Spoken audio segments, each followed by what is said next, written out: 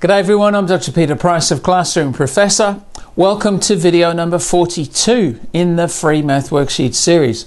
In this video, I'm going to talk about adding fractions with like denominators. So this video and the set of worksheets come with the software, which is part of our Classroom Professor gadgets, and it's a piece of software called Fraction, Addition and Subtraction. So obviously, adding and subtracting fractions is a huge topic, and we won't cover the whole gamut of the topic in this video, but let's just talk about adding fractions with like denominators.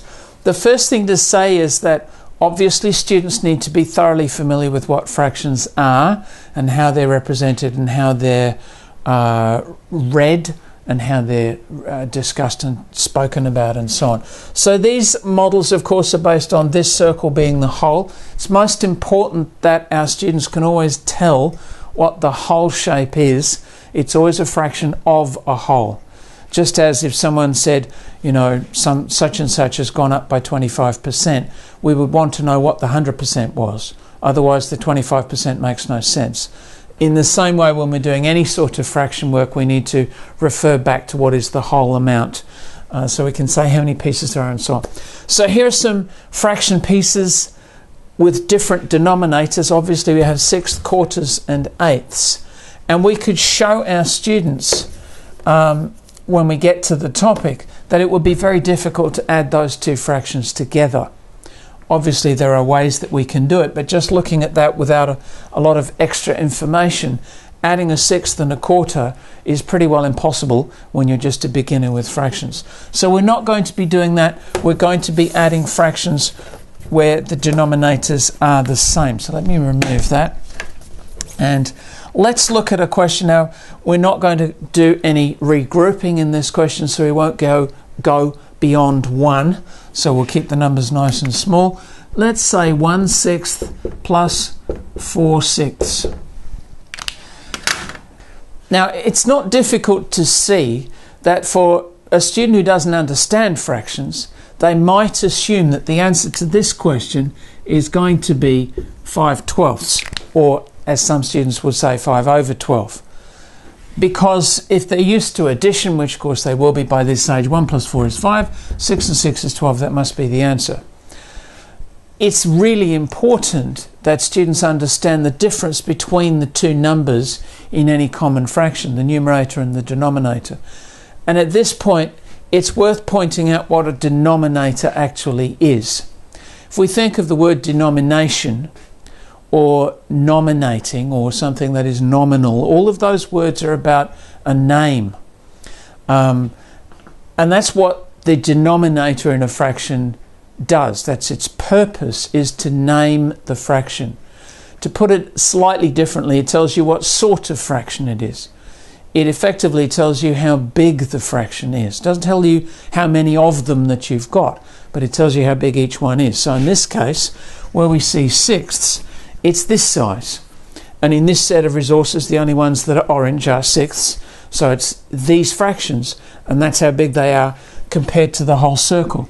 And so the purpose of the denominator is merely to do that. It's to say how big is it, based on, of course, the number of equal pieces that are in the whole. So that's what we mean by a sixth. I should get rid of that. So we need to help our students understand that the number of pieces that we're adding is what's important. In a situation where we've already established the denominators are the same, we need to look at the other part. So there's our 1/6. Let me remove this as well.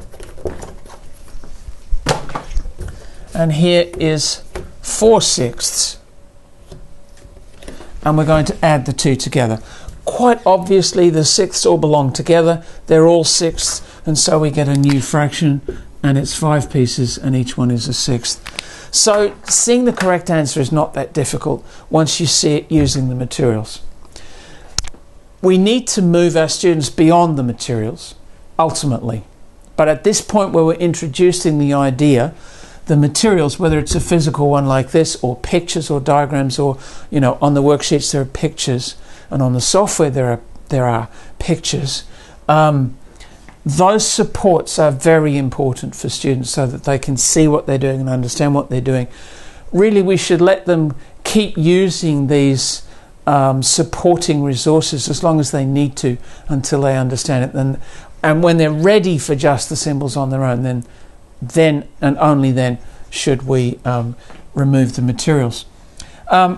Let's look at another example, and I'm going to use a different layout this time. So I'm going to show you an alternative. This time we're going to use eighths. So let's add 3/8 and 2/8. So here's 3/8 and here's 2/8, and we're going to combine the two. Quite obviously, again, we can see they're all called eighths, so we're allowed to add them together. What sort of fraction will we have when we add those together? Clearly there'll be eighths as well. The only remaining question is how many are there? We can see 3 here and 2 there, so it must be 5/8 altogether. So again, with the materials, it's not that difficult at all. Let me just talk briefly about the vertical layout. Many of us, myself included, learned to add fractions horizontally, and there's a certain logic to that you can see the numerators, you know, in a line horizontally, and then you can see the denominators underneath. In this example, it's a little bit harder to see. These are denominators and these are numerators and these are denominators. This layout, this alternative algorithm really comes into its own where there's regrouping. So if we had more than 8/8, if we were doing a regrouping example, then we would be able to say, okay, we've got more than 8/8, what can we do with that extra one? Well, let's make a whole and move that whole into the whole column. And then this algorithm mimics a whole number algorithm or a decimal fraction algorithm.